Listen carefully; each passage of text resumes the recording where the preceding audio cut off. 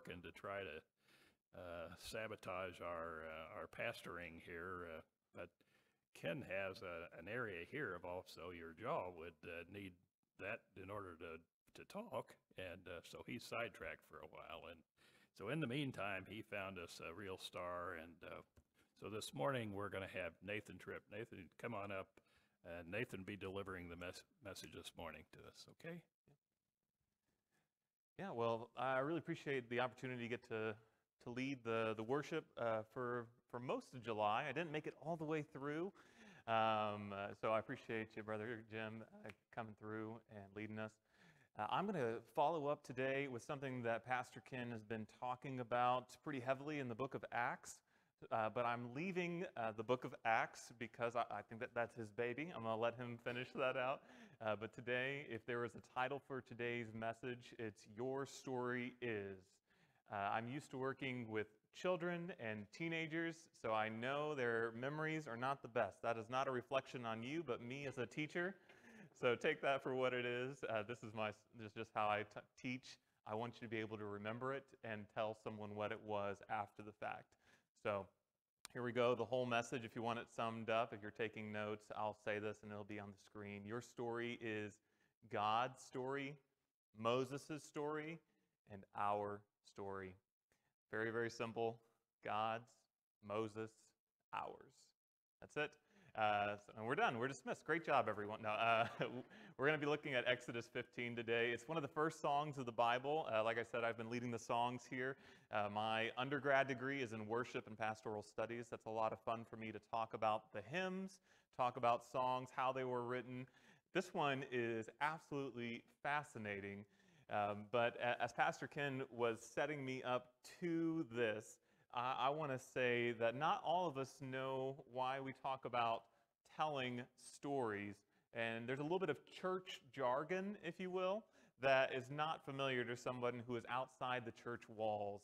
And so I'm going to use the word story, but what I'm referring to here is your testimony. Your testimony. The way that God has saved you.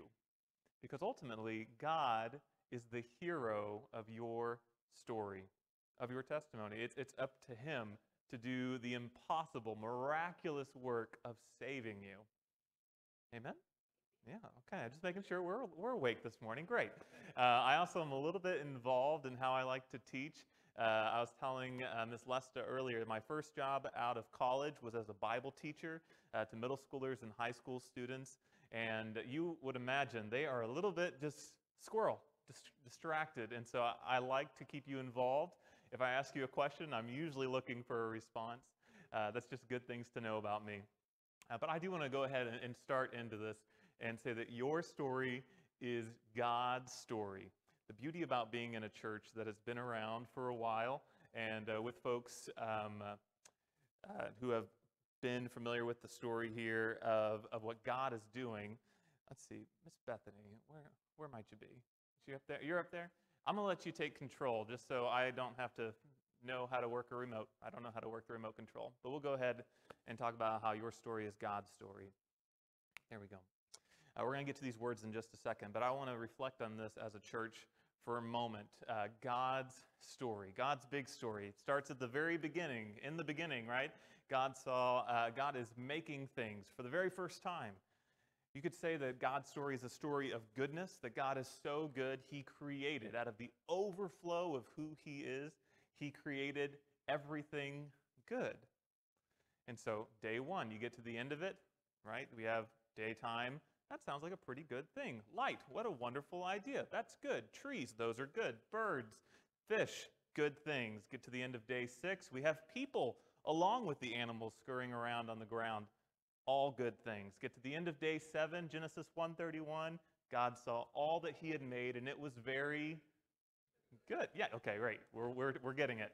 So God is so good that he created, and he created things good. He created us to be good. And not just that, he created us to carry that goodness to the whole world. It just started out in a little garden, right? Maybe it was a pretty extravagant garden, a little better than your backyard. But this was a garden, and it was meant to grow. The first people, when they were created, they were made as gardeners. You're made to work the ground. Yeah, it's going to grow. Just put in a little bit of effort here, but you have God helping you out, designing you to spread this garden and make a worldwide garden. That sounds pretty great. Plenty to eat, lots to go around. The lions don't want to eat you. It's very good. Okay. But more than that, that good creation turned against God. God's not done here. His goodness keeps on going, that he sends something, someone into the world to do something about all that's gone wrong. Someone so good that he could fix every single thing that had been bad, had been evil even. This is, of course, Jesus. And Jesus is so good that he gives his goodness to you. That's amazing. If that's not amazing, I don't know what could be more mind-blowing that someone else's good works. I imagine being in school, you have not studied for, I don't know, chemistry, and you have this exam with all these tiny little numbers and letters, and you're supposed to remember sodium chloride, salt. Got it. Oh, you didn't study. Are you going to remember it? No, but someone did. The valedictorian is in your class. When I was in high school, I had the valedictorian and the salutatorian, both in my chemistry class. I only failed one class in high school, and it was only one semester. It was chemistry. If one of them would have taken their paper, scratched out their name, and written Nate Tripp, handed it to the teacher, I would have done everything to make that happen. I would have been buying their lunch for the rest of the school year. Just, do you need anything? Do you need a ride home? Can I take you somewhere? Just because I couldn't do it. But that's what Jesus does for us. He floods us with his goodness. Maybe you can think about it this way, that Jesus is so good, he brings God to us. And then more than that, he brings us to God. He just floods our life with goodness. Goodness that was not our own, that was alien from us, and then brings us to that goodness. That's called eternal life. And it's the story of God. It is God's story. And so we're going to see that in this first song in the Bible, as God's people have just been rescued out of Egypt, out of slavery for over 400 years now. And the first thing they do when they realize we're free, the Red Sea has closed over on top of all of their enemies.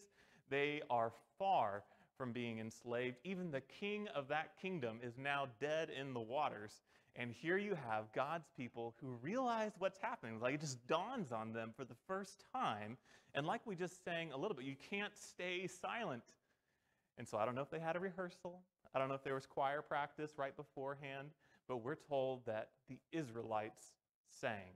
Something we're not going to get to is there's even a chorus. There's a praise chorus that Miriam, Moses' sister, leads in singing. All the women have tambourines. Did anyone bring a tambourine? Okay. Not every church does. It's okay. But this is a response to how God has acted towards them. And here's what we read in Exodus 15. If you're curious, this is the Christian Standard Bible. I chose this because it's easier than Hebrew. Everyone got that? Okay, great. No, there are plenty of great translations here, but this is the one I went with. Then Moses and the Israelites sang this song to the Lord. I will sing to the Lord, for he is highly exalted. He has thrown the horse and its rider into the sea. 600 chariots chased down the people of Israel. You would have think this was the ancient tank coming after 1 million women and children and their livestock, all their worldly possessions, 1 million of them crossing the sea, and you have these ancient tanks chasing them down. The horse and its rider have been thrown into the sea. The Lord is my strength. There's nothing in me. I don't have the muscle to make this happen. I can't make the donkey walk any faster. I can't cure the diseases within myself. I can't break the shackles off or escape from the one who's pursuing me. He's become my strength and my song. He has become my salvation. This is the testimony. It is. This is my God, and I will praise him. What a commitment there. My Father's God, and I will exalt him. I'll read this last verse, and we're going to take a pause. The Lord is a warrior. The Lord is his name. That's verse 3. I love this so much. If you have your physical copy of the Bible, not all those letters are capitalized there. The Lord, L-O-R-D, are all capitalized. I wonder why that is.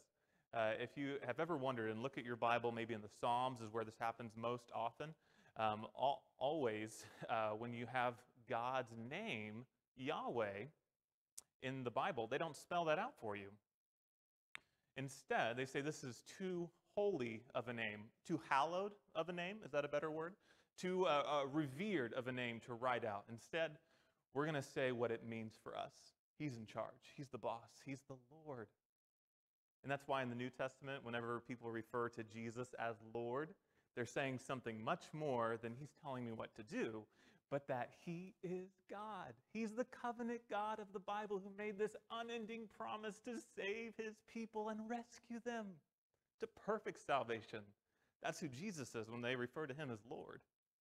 But in the Old Testament here, they're thinking back at Exodus 3, when Moses finally hears, what's the name? How do I convince this people? Who should I say is going to rescue them?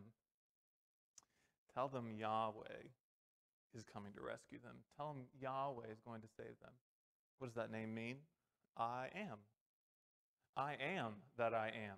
It's one of the only places in the Bible where it's spelled out for you what it means, and then every other time you just have this capital letters, L-O-R-D. I am who I have always been. Maybe you've heard this referred to as the great I am, and it's not a title, it's a name. God's saying, here is the greatest part of my identity that you need to know me about, that you need to know about me, is that I won't change. I'm always for you. I'm always loving you. When I was 6 years old, just to tell you my brief story here, and how God is the savior of my story, the hero of my story, I had parents who were very loving and kind to make sure that I knew God's story, and I knew God's goodness, but more than that, they wanted to make sure that I knew Jesus' goodness and that it could be mine. All I had to do was ask him. Well, I'm 5, 6 years old, and I don't really think that's a need for me. Why would I need someone else's goodness? Mom and Dad, I'm the good child. I have 2 brothers, and I'm sure I would regularly refer to them as the lesser of the brothers, especially as a 5-year-old, my goodness. But in the summer after my first year of kindergarten, I went to what's called Vacation Bible School. Are y'all familiar? So a week long at the church, there's some kind of theme that focuses on a part of who God is, and we focused on God as the creator. And so the theme was called Star Quest, and the verse was John 3:16, for God so loved the world. That's right. It's a big story. It's God's story, a massive story. Everyone. God loved the world that he sent Jesus, his one and only son, that anyone who would believe in him would not perish. To die is not to perish, to not disappear from all existence, but instead have eternal life. So that hit me. But I've heard that before. That's not new. God loved. Big deal. I know that. Bring out the sponges. Put the sponges on my shoes so I can feel like I'm in outer space. Because I was remember it was Star Quest. And so they showed us these pictures from the Hubble telescope. First time these pictures had really been sent and seen by the public. And you are not just seeing our solar system, which is great. It's pretty vast. These beautiful pictures of Saturn and Jupiter. Amazing. But then they get pictures outside of our galaxy. Do you remember some of these for the first time when they hit? You saw multiple galaxies next to one another, these spiraling, swirling stars. And it finally hit me that God created this. This is a lot bigger than what I thought it was. God's love is a lot bigger than what I thought it was. And it finally dawned on me for the first time, I needed someone else's goodness. I needed someone else to fight for me, to do the things I could not do. So I want to go back to verse 3 for just a brief second. And where that is my story. It's God's story. Because we're told in verse 3 that the Lord is a warrior. The unchanging one is a warrior. Think about a warrior for a second here. What does a warrior do? They're a fighter. They are trying to win the day. And I want you to think about how the unchanging I am, that he will always be this way, is fighting for you, has fought for you, and is still fighting for you until he completes the work, wins the day, victorious, proves that the battle has all been done, all been won, no more fighting, no more struggle, because the warrior was victorious. But who was the warrior? The Lord. It wasn't me. I didn't fight for my salvation. I was refusing it. My brothers are terrible. Talk to them about needing forgiveness. But God came to me. God's love for the whole world, somehow he included that to be my story. So your story is God's story. The Lord is a warrior. The Lord is his name, always fighting for you. And he has fought for you. And he will continue to do so because this is his story. We're going to press forward here because it is not just God's story, but it is, your story is Moses' story. So this is a little bit fun for me, but Moses, one of the most incredible characters in the Bible. You have to agree. You have the first 5 books of the Bible, and we're told even that they were written by Moses. That's incredible to think that Moses had to write all this stuff down for the very first time. How else do we hear about the story of Genesis, God creating all things good? So Moses gets to hear all this stuff, but you think about who Moses is. His name, even. We were talking about names a second ago. Think about Moses' name. It just means drawn out of the water. It's about his birth, about how he was saved when all the other Israelite boys, all the other Hebrews, all the other people of God were going to be killed. And his mom, being savvy, a very savvy woman indeed, kept him quiet until she couldn't anymore, because babies get that way. I'm sure you could hear plenty of stories about why that is. But at that point, she says, all right, we're going to put this in God's hands. She does everything that she can, and then she sends her baby in a little makeshift raft down the Nile River. Is that not a death sentence? No, it's trusting God to preserve this life.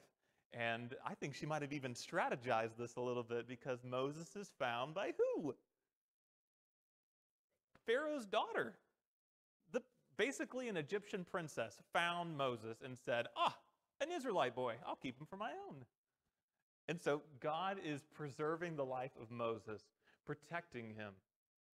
But this kind of makes him an unlikely person for God to use, doesn't it? Because all the other Israelites, all the other Hebrews are spending their lives slaving for the Egyptians. And here's Moses, clearly not Egyptian. Like the same way that you could tell other ethnicities apart in just about any part of the world. I lived in Hawaii when I was in my older elementary years, and I got to the point where I knew that Chinese people and Korean people were very, very different people. I didn't know that when I moved there, but I definitely knew it by the time I moved back to Indiana. So there you go. Egyptians, Israelites, clear as day. You're not the same people. So I want you to think about this. Moses, clearly an Israelite, not slaving, not working for someone else's good. If anything, he's kind of benefiting from their fact that they're slaving. He finally gets to be a man, maybe about 40, and he sees one of his Hebrew brothers or sisters slaving away, and their slave master is just going to town, whipping them incredibly hard, and he loses his temper rather than saying, hey, I'm part of Pharaoh's house, knock that off. Instead of that, he kills the man. It's an anger problem, right? It's a pure evil because it's murder at the end of the day. You can't make a case that murder's not wrong. This is not war. There's nothing going on. You had all the authority to stop what was happening, and you chose murder? And we know this is so wrong because then he spends 40 years like a coward hiding in the wilderness. This is the one God's going to use? A coward, a murderer, someone who was raised in a cushy lifestyle while all of God's people were slaving away? What? This person, Moses, gets to see God in a blazing, burning bush that is not consumed, so it still has these green leaves. And he gets to hear with his own ears the voice of God telling him, I am that I have always been. who I have always been, the great I am. And what's Moses' response? I'm not worthy. Look at my life. Nope. This fool of a person that God's continually bent on using says, I have a stuttering problem, sir. He says, I'm not eloquent of speech. He's making excuses for the God of the universe. Does this Moses deserve this? Does this Moses deserve what's coming to him? No, absolutely not. And I think it's so easy for us to idolize those in the Bible. Like, what great heroes of the faith. We looked at Hebrews 11 and it goes down the list. There's a lot of great things there. There are amazing moments of faith. There's also a lot of moments of disqualification that God overrides and says, no, because I am the hero of your story. And that's why I think Moses is part of this songwriting as we read this next part in Exodus 15:4. He threw Pharaoh's chariots and his army into the sea.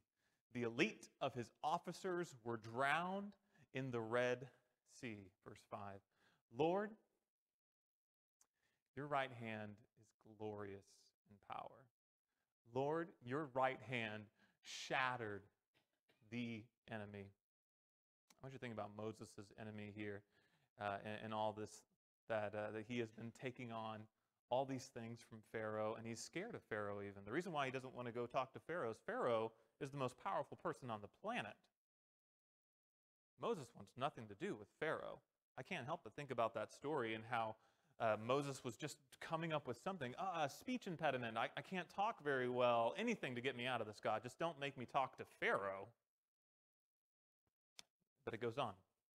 You overthrew your adversaries by your great majesty. Think about the turn that just happened. Moses' direct enemies are God's direct enemies. God just claimed them for his own. Your enemies are my enemies, and I'm going to do something about it. I'm going to stretch out my powerful, mighty arm and shatter them.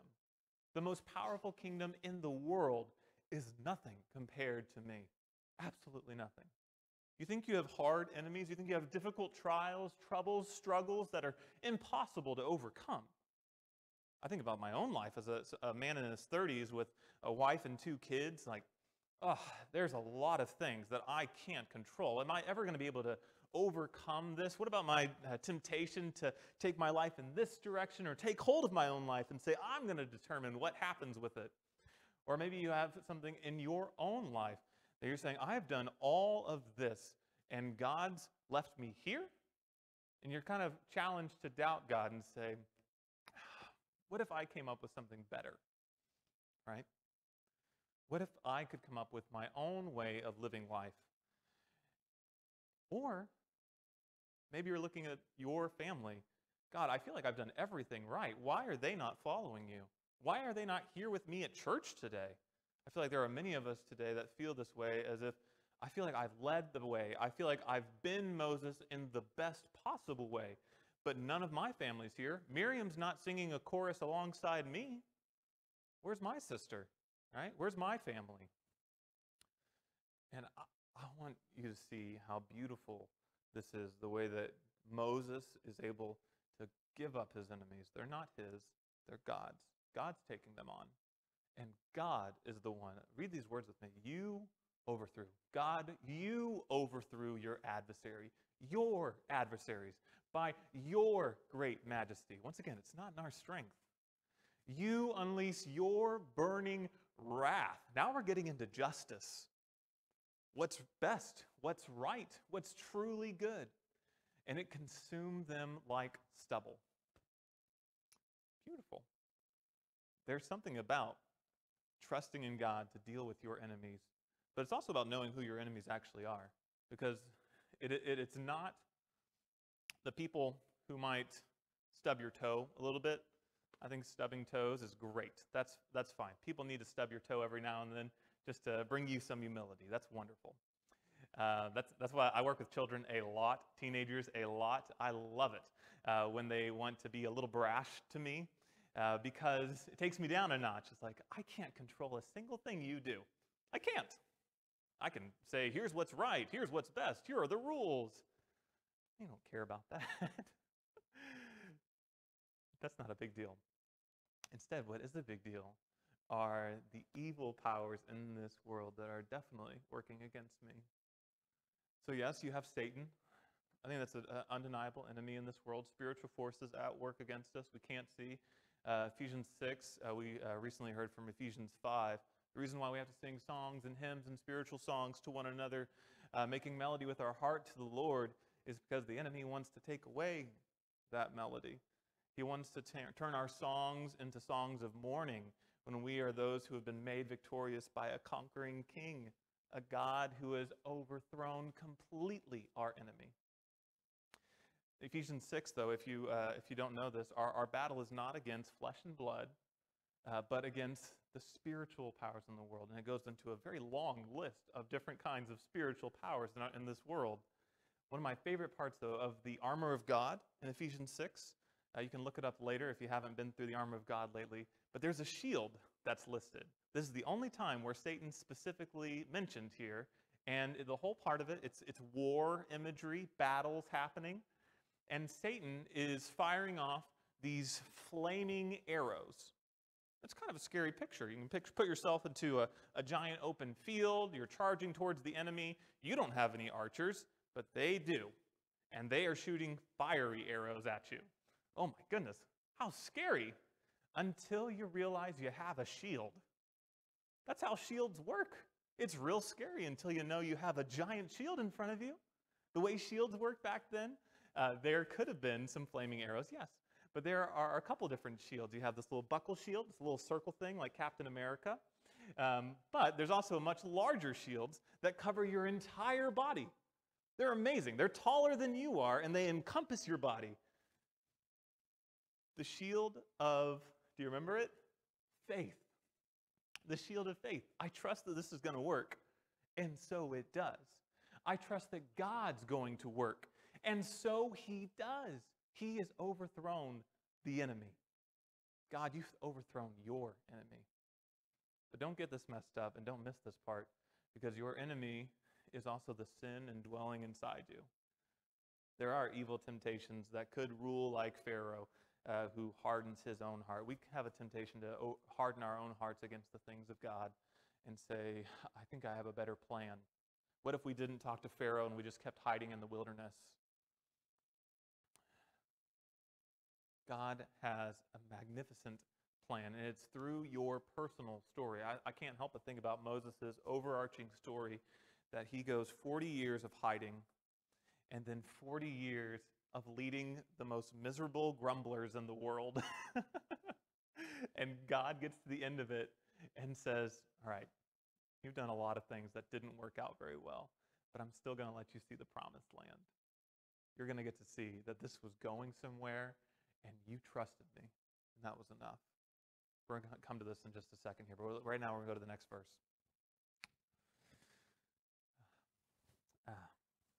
This is my goodness. Towards the end of the song here, Moses' story grows. It encompasses all of them. This is not just about the evil of the Pharaoh, but once again about the hero of the story, about how God so loved the world that he gave his one and only son. And so remarkably, we see how your story is our story. So it's God's story, God being so good. But it's Moses' story. It's a personal story. You have things in your life you would not wish on your worst enemies that God can overcome. And then your story is our story. It's a shared story. And that's why we hear these words in verse 13, and we're going to look at verse 17 and 18, the last words of the song. With your faithful love, you will lead the people, see this word, you have redeemed. Redeemed. I want you to think about the last time you were at a grocery store and you have a rather full cart, and they're just over there scanning and scanning, right? Bread, milk, don't put those together. Chips, right? Whatever it is, Oreos. My daughter right now is in a big Oreo kick. You're just filling up the cart, and you're passing it along to the register person, and they are scanning every single item, and where do your eyes go? To the price point. The price is just racking up, right? Did I really buy that much stuff? I don't remember estimating out to more than $100. What's going on? But you always have your eyes just flicker over to that little screen. It's like, oh, this is gonna cost me something. And finally, you either had cash or you pulled out your wallet and you pay the person. You have just redeemed. You've bought something. You've purchased. And maybe it was racking up more than you thought. And I can't help but think about 400 years of God's people being in this place, stuck here, the cost that it would have been. So what was the cost?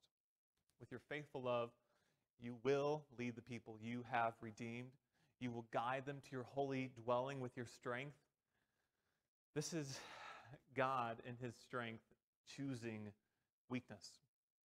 Because he says the way that you're going to be redeemed is at the cost of the life of a pure lamb. Exodus 12. You may be familiar with the story of the Passover. And of course, this very pure lamb for each and every family was slaughtered. They had a meal, yes, and this is referred to as the Feast of the Passover.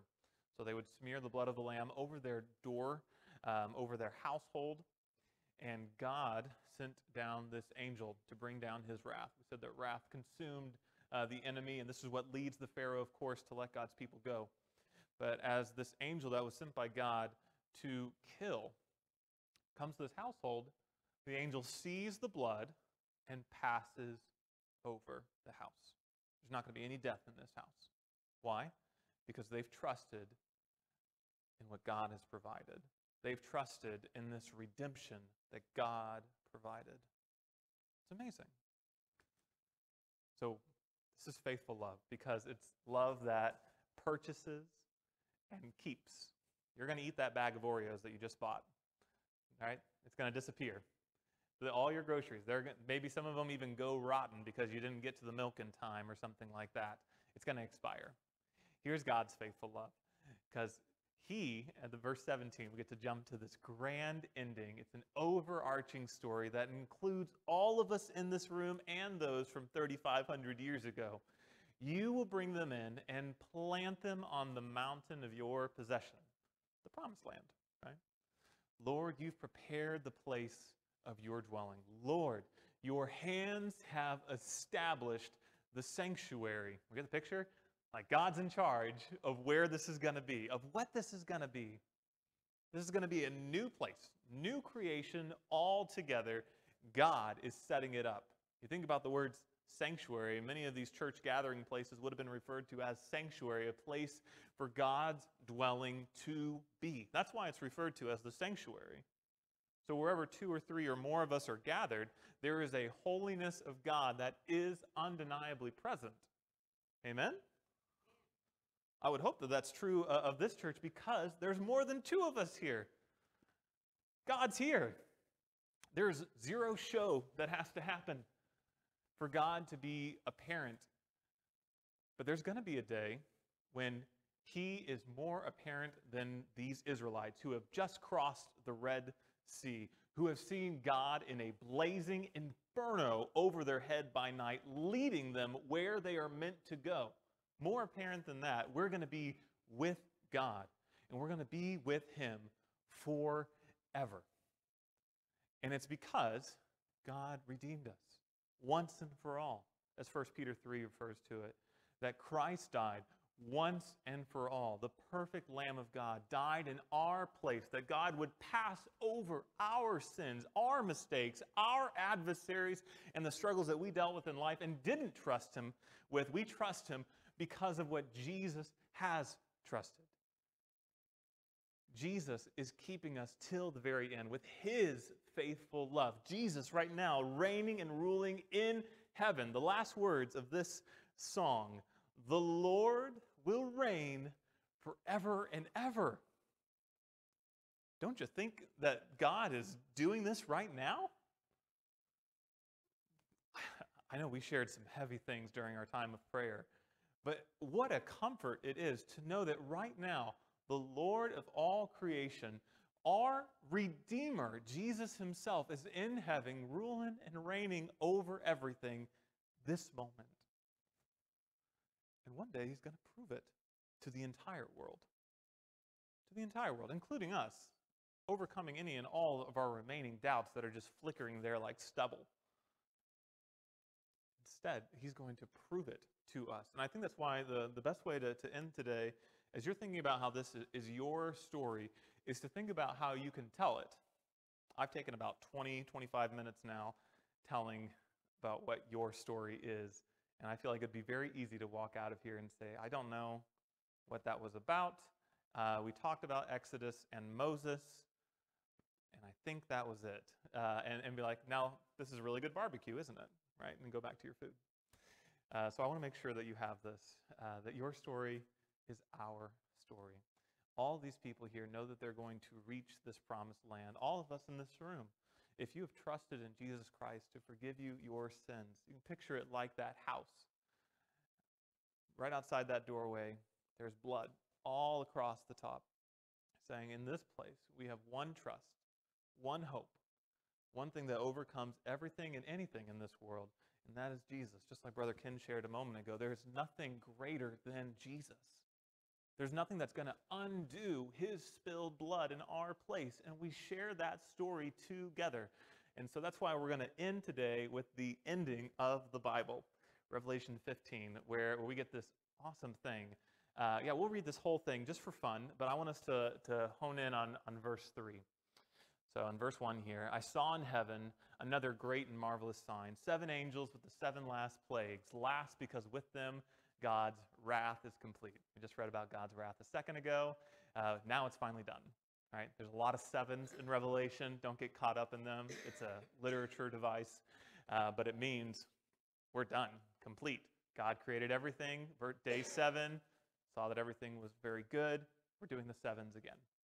Verse 2, and I saw what looked like a sea of glass, glowing with fire, and standing beside the sea, those who had been victorious over the beast. We're told in Revelation 12, it's that serpent of old back from Genesis 3, the one who deceived Adam and Eve, the devil himself, right? And its image over the number of its name. And then they held harps given to them by God. And here's what happens. So great. And sang the song of God's servant Moses and of the Lamb. Great and marvelous are your deeds, Lord God Almighty. Just and true are your ways, King of the nations. This is at the end of all things. All the evils have been defeated. All the wrongs have been righted. We're about to be at that point where every tear gets wiped away from every eye by Jesus himself. And this is something that we get to sing together and tell one another together. Hey, don't forget this. We have been brought out of an impossible situation, our own sin. We have been brought out of an impossible situation, our families, and all the drama that comes with that. All those who would seek to do us wrong. Satan himself seeking to do us wrong, to have us killed.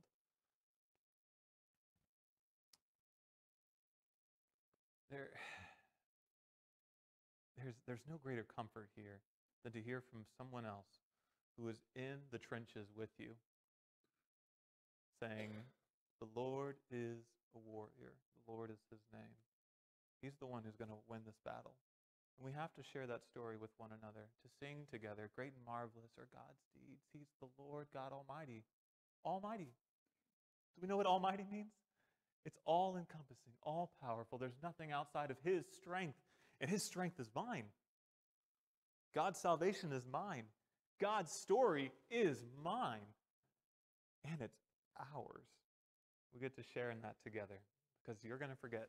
I'm going to forget. It's why we gather here together, is to overcome all of our forgetfulness, all of our distractions, all of our temptations, to remind one another, to rehearse again and again the slaughtered lamb in our place who bought our redemption. We're redeemed, his child, and forever I am That's why we sing to one another. That's why we keep the lights on, so you can see one another and sing to one another as much as we're singing to God.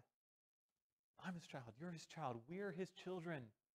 We belong to him. There's nothing that can be taken away from us if we belong to him. Lord God Almighty. So today, just a final encouragement to wrap all this up. I do want to encourage you to rehearse your story. It's personal. There are parts of your story that no one else has that others need to hear about. Human life is too complicated, too messy to put into a single person to live out. There are parts of your life that need to be shared with those around you. And yeah, that's how we change this community. That's how we overcome the devil and his practices. It's also how we lead others to see the beauty and wonder and salvation that's in Christ Jesus, is by us telling our story again and again. It's God's story. It's Moses' story. It's yours. It's our story. I'll leave you with this. Revelation 12:11 speaks to this so powerfully when it talks about this ancient dragon who has come down. And it says, the people of God overcome him by two parts. Love this. The blood of the Lamb and the word of their testimony. Let's pray. God, we love you, and we thank you that we are not left to our own devices to figure out how to live this life, how to overcome the evils that we face, the pitfalls in our lives, but instead you provide for us a perfect Savior who is our strength, who when we are weak, he is perfectly made strong. God, I pray that our strength would only come from him, that we would take on humility and weakness so that his glory would shine, that we would shout his praises and his exaltation and glory for all to see. God, I pray that for this church, for eternal life, that you would bring the man of God who is meant to rehearse the gospel, that we would not grow weary, that we would remind one another in the meantime of your grace that sustains us, that preserves us more than the life of Moses as a baby. God, that you are the warrior who fights for us, is fighting for us, and will continue to do so until Jesus comes. And it's in his wonderful name that we all prayed. Amen.